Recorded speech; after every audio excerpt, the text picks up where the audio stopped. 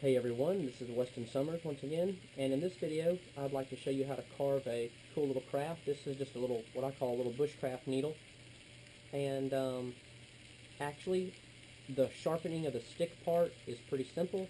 The only hard part is actually getting the eye through the needle, so we'll make a big one because they seem to be a little easier, maybe so, but these little sizes right here are very, very useful. You could use these in all types of little survival situations or anything like that. But we'll see if we can make one out of this stick. I think this is the other half of this piece I cut.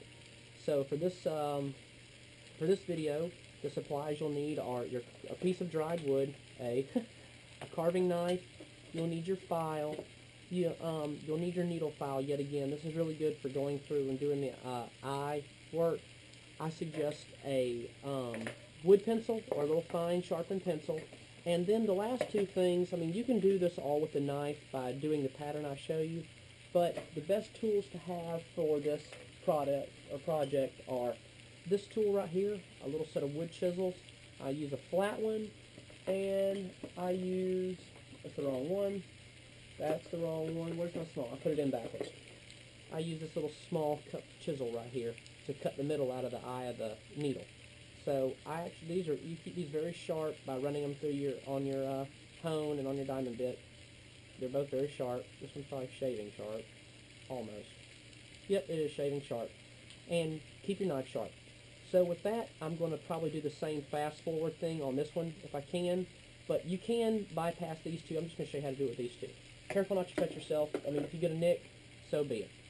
So last thing you'll need is a sheet of paper or sandpaper to sand it off. Alrighty, thank you very much, and stay tuned. Here we go.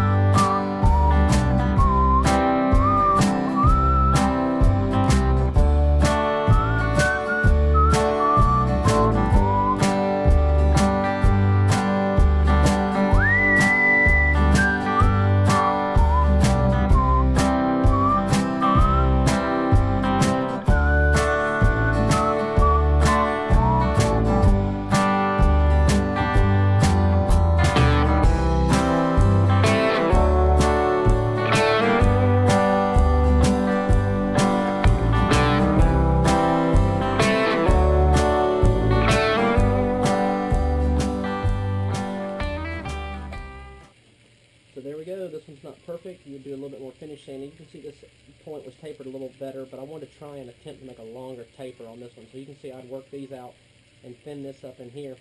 But I did a lot better job on my square this time, keeping it a lot more centered. So that's just a little way how you make a bushcraft needle. Maybe you could make one of these while you're sitting out one night instead of watching TV. And it'd be something good for you to do. So anyway, thanks for watching. Don't forget to comment, rate, and subscribe. If you have any questions, put them in the comments section or hit me up and I'll be glad to help you out. Thanks so much. Y'all have a great night. Weston out.